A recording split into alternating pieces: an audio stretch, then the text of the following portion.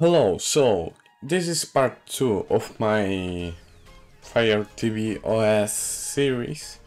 So if you didn't watch my first part, go watch it, and if you already watched it, let's begin. In this part I will install a few apps and try to uninstall some default apps, well, experimenting. And with the mouse I will finally update the repository.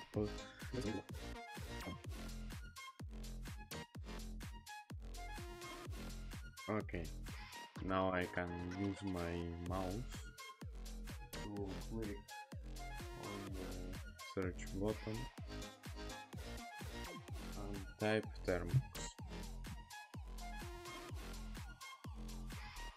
Now we download all.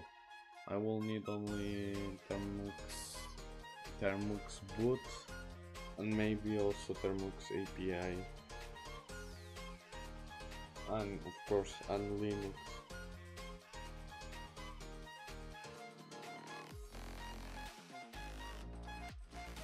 Okay, now we need to allow F-Droid to install apps. Click on settings, install unknown apps, and turn on F-Droid, and I will turn on APK Pure also.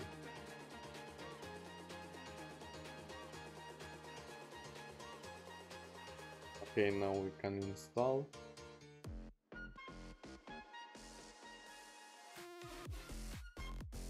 Click on install.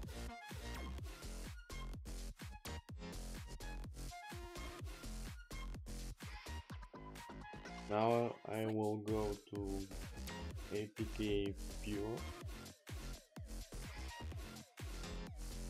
It's like an extra step, you can skip it. So I was searching for an app to uninstall other apps from my Fire TV.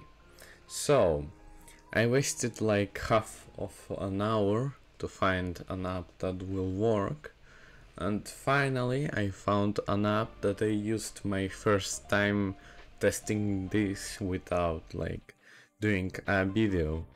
So I will leave it in the description, like the mega link, like in the first video.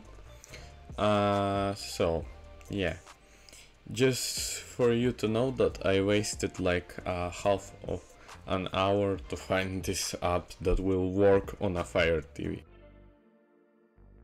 Finally I found the app that I used the last time. And now we can disable all these system apps. Well, really it doesn't like disable them, it only uninstalls the updates and puts like the factory version.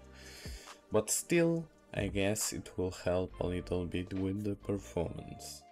Of course, if you need some of these apps, don't uninstall them. Well, they will update automatically, or if you want to update them manually, so yeah, there is like no danger.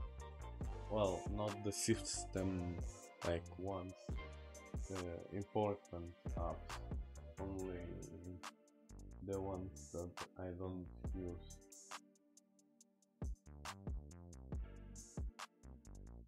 So I don't know why it's not detecting YouTube. Maybe it's not installed, so at least it will uninstall Prime Video on this. Okay, that's all for this video. At the end we installed F-Droid finally, and also Termux. I want to keep like Termux in another video because I want to like make a video dedicated only to Termux and not like F-Droid debloating like in this. So yeah, that's all for this part. remember that all that we did can be reversed with going to factory settings, and that's all. Yeah, so thank you for watching. See you next time.